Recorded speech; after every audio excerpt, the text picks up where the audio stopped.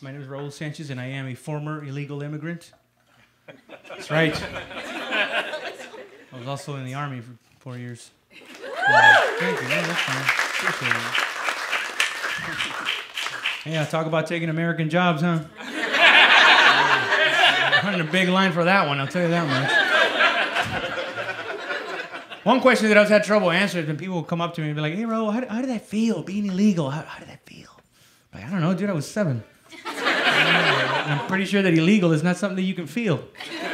You don't go up to somebody at work and be like, hey, man, are you feeling okay? You look a little tired. And they're like, actually, I woke up feeling illegal this morning. You know how it is when you drink too much?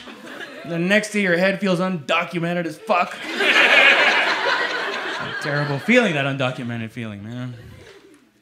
But make no mistake about it, folks. We do live in the greatest country in the world. Yes, we do, man. Don't believe these other people.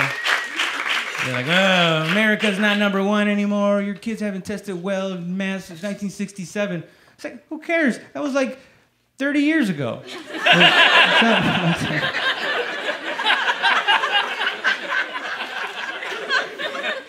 not that long ago, right?